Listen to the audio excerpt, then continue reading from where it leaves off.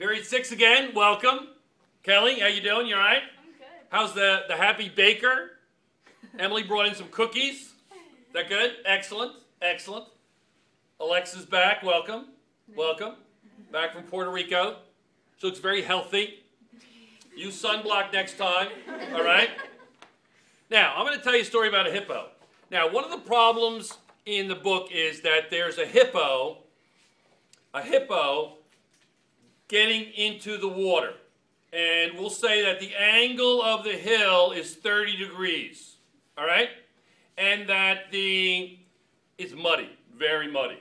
And it's so muddy and so slippery that the coefficient of friction on the hill is 0.05. Okay? Now, hippos are very big. You know what hippo means? What does hippo mean? Horse. Horse, water horse. Hippo.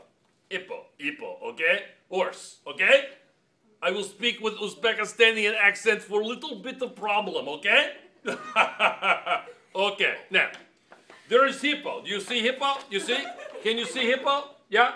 Can you see? Yeah. Mickey, you see hippo? Okay. Now, the hippo is on the slope. And he's falling down. Oh my God, the hippo's falling down. No! Okay. That's the hippo. Now, this is the same setup I have for the guy, the boy, the student sliding down the banister. Same thing. This is the free body diagram. Shall we review it? Alexa, is that okay? Excellent. So, this is 30 degrees here. This is 30 degrees. This is 30 degrees in here. This is 30 degrees here. Same as this. I'll make that better. 30 degrees. 30 degrees. Okay? Yes? All right. Now, the hippo has that mass, so we're going to find the weight of that hippo. Is that okay? And we're going to multiply by 10. So what is going to be the motion? Positive. The velocity, positive. Acceleration, positive. Fn is actually up, but we'll use this one, okay? And friction is negative. It's going to be a little friction even though it's very slippery. And Fp is the actual tendency to go down the ramp, okay? You with me? I'm going to erase the free body diagram. Are you tired of seeing the free body diagram? That's a good sign. You know why? Because it's becoming so routine that it's almost boring. Because it's becoming second nature to you. It's a good thing, okay? So I can erase it. And I'm going to erase all this, okay? So, the hippo is slipping. Now, we can say that Fw is 20,000 newtons, okay? Yes? Yep. We know that Fn is going to be 20,000 newtons times cosine theta, which equals what? What is cosine theta times 20,000? Anybody? They're calculating. Let's give them a moment. 17,320.5.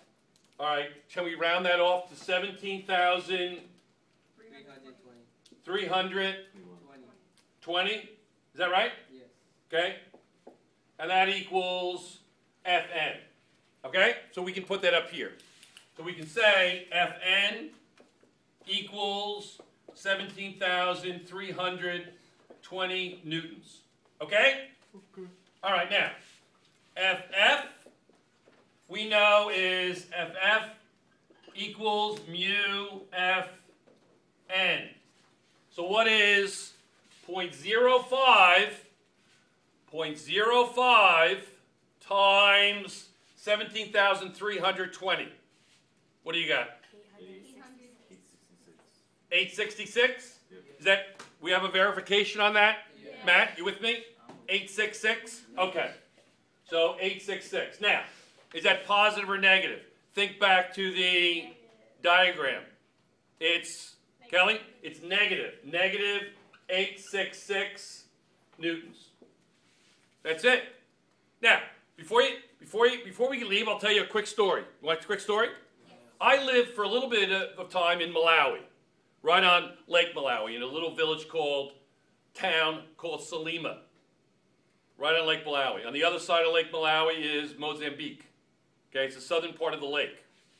And there's a little road going, just one car wide, going up along the shore of the lake. And between the road and the lake, there's a little 2 to 3 foot patch of grass that I'm walking on, reading the paper. And I'm sensing that there's something on the other side of the road, right there, 6, 7 feet away from me. And you know what's there? I'm reading the paper, I look over, and it's a hippo. It's a hippo. It's a hippo.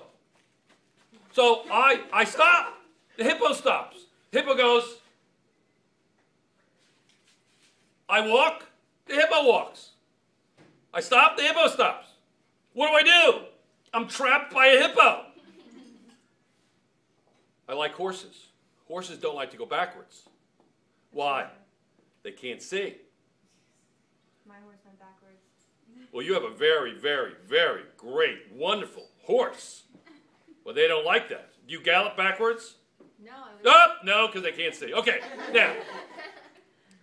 So I walk backwards. And the hippo stops. And it's like looking at me. And I go about 50 feet and I stop. And I said to myself, this hippo wants to go in the water. And sure enough, went in the water, disappeared, never saw the hippo again. That's my hippo story. Hey, be careful out there.